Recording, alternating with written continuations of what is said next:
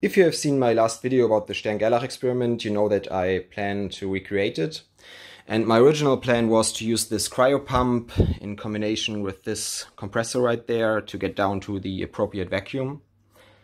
The problem is that this pump is really big and quite loud, and it probably has to run for a few hours or maybe even a day or two to get down to the required pressure. And if you've seen my equipment tour video, you know that I now have a turbomolecular pump.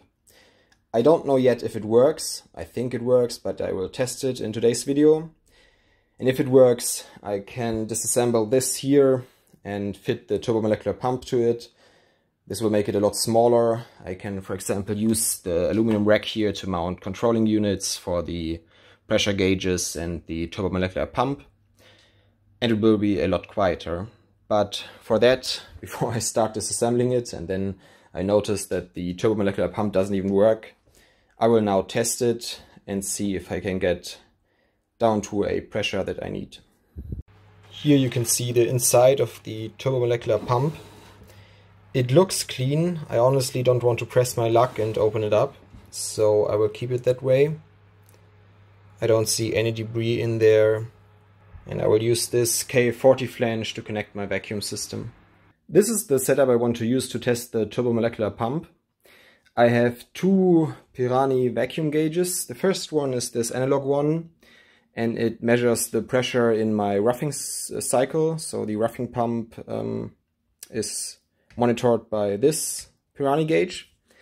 And I have another Pirani gauge right here that is connected to the tiny vacuum chamber that is being evacuated by the turbomolecular pump, and I get the reading from this vacuum gauge to my homemade controller right here. I clamped the turbomolecular pump in a lab stand that is mounted to the table. It is solid. It's probably not the smartest idea to mount something that spins at over 50,000 RPM like this, but I currently don't have any other way. And before I build a mount that mounts to my aluminum stand here, I have to test if this pump works. So I will begin to evacuate the system with my roughing pump, and when it's down to a pressure of 0.02 millibars, I will start the turbomolecular pump. And I will just look for any weird noises, if I get any errors on the controller here, or if it works. So that's what I'm going to do now.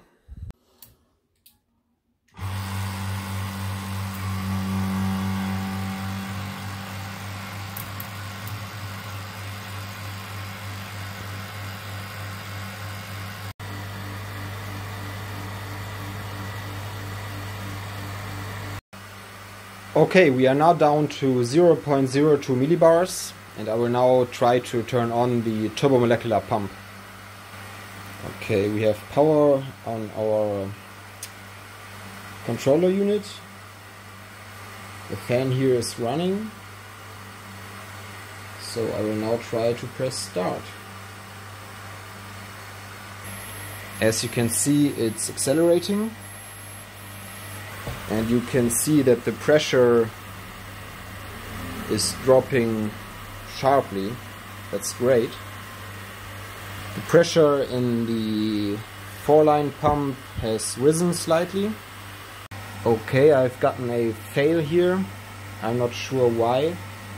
I will have to check the manual and see what could cause this failure here. Okay, I have installed another pressure gauge at my 4-line vacuum pump, because apparently, according to the manual, one reason for the failure could be that the pressure in the 4-line vacuum pump circle is too high. So I will now open up this vacuum valve on top here and see what the pressure gauge here reads. So that should be low enough. Another thing I noticed is that when I close this valve here, watch the pressure gauge that is attached to the vacuum chamber.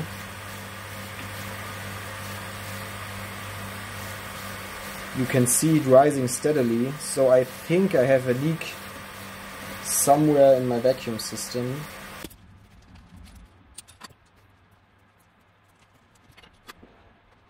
I think what could be responsible for my leak is this dirty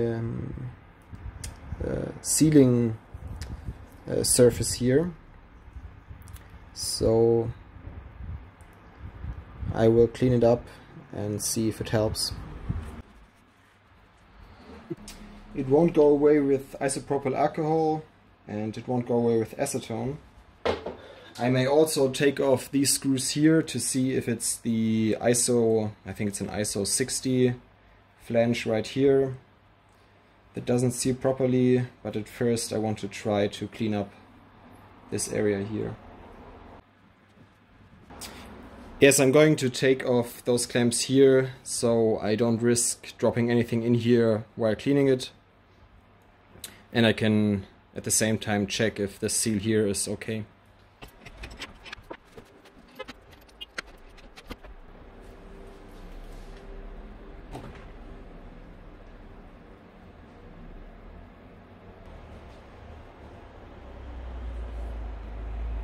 The O-ring looks good. And the sealing surface here also looks good.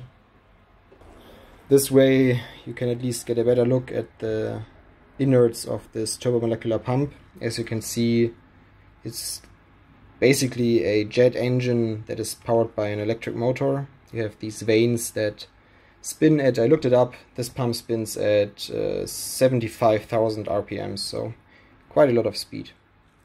And while I'm cleaning the sealing surface on the KF40 flange, I'm going to cover it with aluminum foil to make sure nothing gets in there.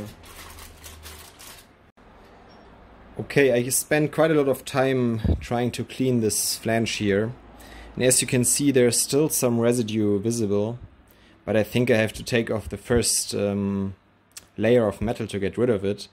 Because seriously, I scrubbed it with a lot of pressure. I tried water, isopropyl alcohol, acetone. Nothing worked. I will try it this way and see if it helped. So let's attach this ISO 60 flange back to the turbomolecular pump.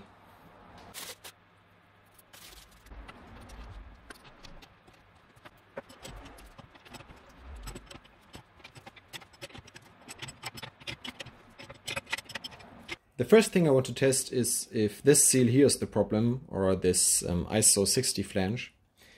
So I'm just going to attach a reducing coupler, so KF40 to KF16, and attach a vacuum gauge there, and then see if this whole piece here holds vacuum.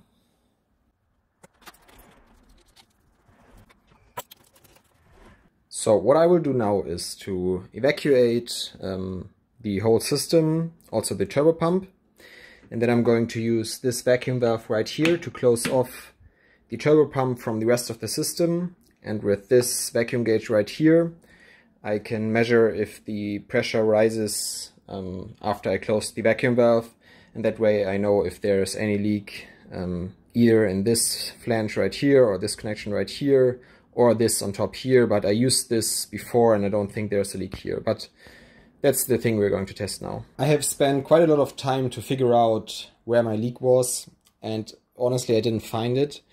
But what I found was interesting is that if I use a end cap on this hose here, I'm still having a leak. So I'm not sure. I will try it again. I changed the T-piece on top here to be able to fit my ionization gauge, because I noticed that the Pirani gauge doesn't work when I turn on the turbo pump. The ionization gauge fits into this piece here, and there is an O-ring inside here, if you can see it. And you just mount it like that. You just push it in there. And then you screw it down here. And the two pieces get pressed together and press together the O-ring, which seals against the surface right here, so the metal surface. Yeah, I will try to turn it on again.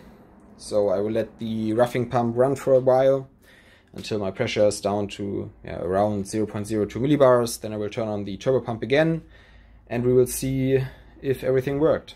I will now try to turn the turbomolecular pump on once again and see what happens.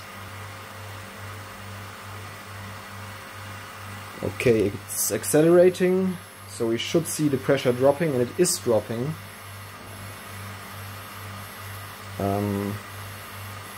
Yeah, but I feel like we will get fail message again, but we will see. It looks really promising.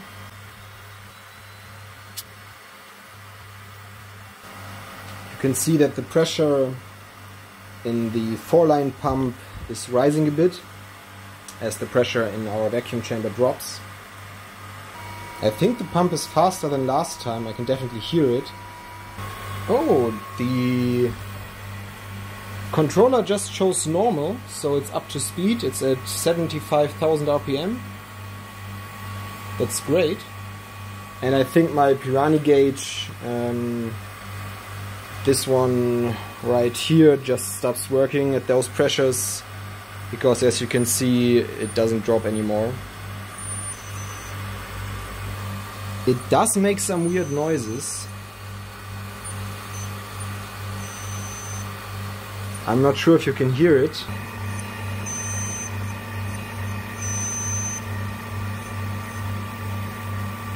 Sounds like something is... it's like metal is rubbing on metal. I'm not sure if that's a normal noise. I never used a turbomolecular pump before, but I don't think it's normal. Do you hear that?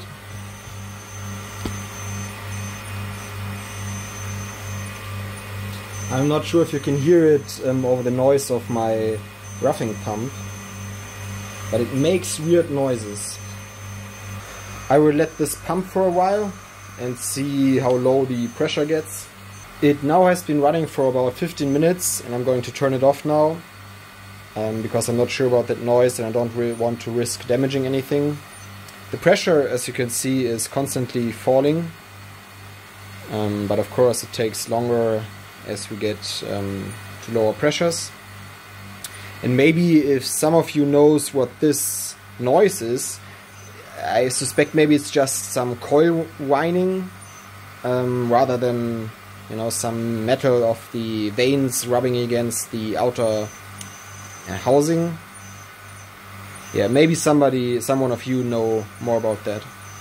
Let's turn off the turbomolecular pump first. And it will probably take quite a long time to decelerate. I heard that they can take about 15 minutes to get to a speed that, to stop. And as the pump slows down, we of course can see that the pressure is rising again.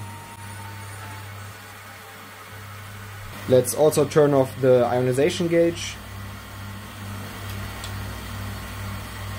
So the turbo pump decelerated, I turned off the roughing pump and let air into the system. All in all, I think it was a very successful run. The turbo pump worked, the ionization gauge worked. The only problem I see is the weird noise that the turbo pump makes. I never worked with them before, so I don't know if that's normal. As I said before, I don't know if it's a coil whining or if there's something rubbing inside. So if you have any information about that, let me know. I would love to know if that's normal or if I should be worried. Yeah, that was today's video. So I think I can disassemble the cryo pump right now. Sorry for the mess. I can disassemble the cryo pump, use it for liquefying air or oxygen or other gases.